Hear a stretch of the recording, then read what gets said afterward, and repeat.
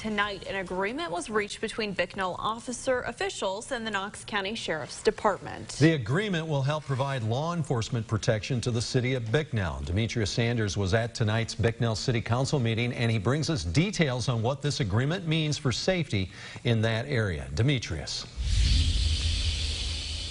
Mike Sadie, by a vote of 4-1, the Bicknell City Council passed an interlocal agreement that would allow for the Knox County Sheriff's Department to help patrol the city.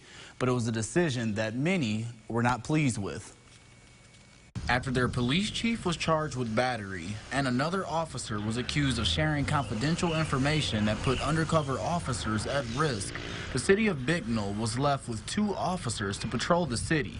Monday, after a vote from the Bicknell City Council, an interlocal agreement was approved that will allow for the Knox County Sheriff's Department to help the city with patrols. The interlocal agreement states that we will retain 1 officer here who will cover mostly day shift operations. There will be the opportunity for him to move around based on various needs of the community.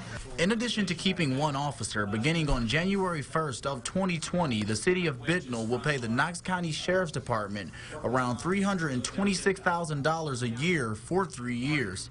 That money will be used to hire 4 new deputies to help with policing Bicknell. In exchange, the city of Bicknell will transfer some weapons and vehicles to the county.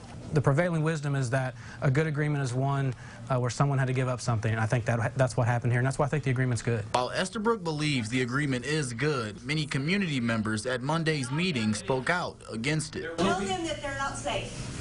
I will not say that. This is not what we need. We need actual law enforcement, train people. And Garlick says she does have safety concerns following the agreement. My concern is our response time. Everybody is not unaware of all the shootings that happen. All right, what is it going to take for it to happen here at North Knox? Until the agreement is finalized, Knox County will continue to help Bicknell, and the city has agreed to pay the Sheriff's Department just under $23,000 a month for their services. The city will receive a $50,000 credit for their agreement to transfer vehicles and weapons to the Sheriff's Department. Sadie? Demetrius, what are the next steps for this agreement to be finalized? Sadie, according to Estabrook, it must be passed by Knox County Commissioners and County Council.